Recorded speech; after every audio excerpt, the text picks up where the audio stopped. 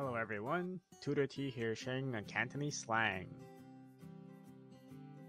When you see a situation where someone is announcing a rumor that is floating around, thinking that it is true, and you tell them, well, it is actually not.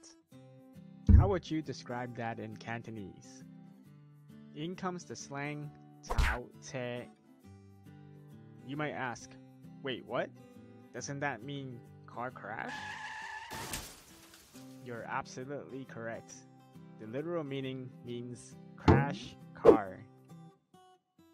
But in recent years, 炒車 has been used for a different occasion. Let's take a look.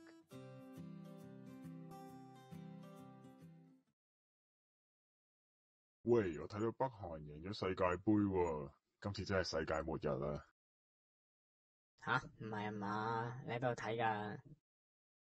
咪呢一度咯。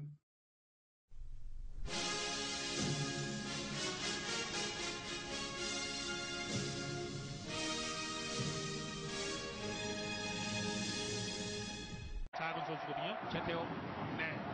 이영표 선수와 비슷한 체격인데요. 그렇습니다. 자, 뚫렸습니다. 정면 치고 들어갑니다. 하그리부스 주고. 한국은 홍명보 선수가 다시 이번엔 들어왔나요? 헤딩!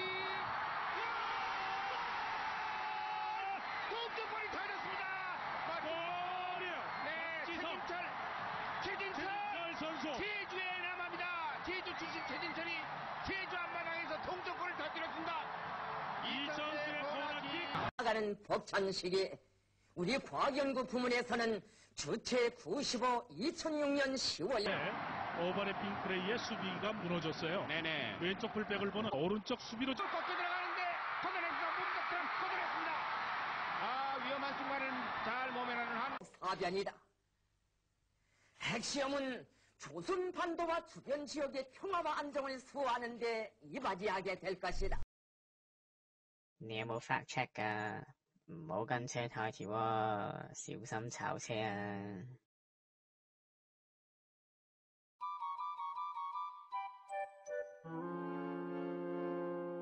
哇，B仔，你間鋪炒晒車喎！ In this instance, we use 唔好跟車太貼 to indicate don't believe fully until you can confirm it is true.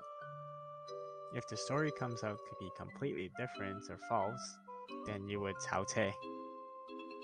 You can sort of picture the scenario. If you tailgate someone and get too close, you're bound to crash if they suddenly stop.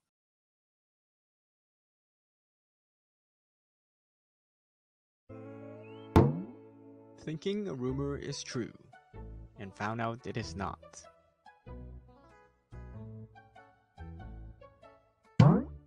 炒車, 炒車. Thank you for watching and hope you enjoyed the video.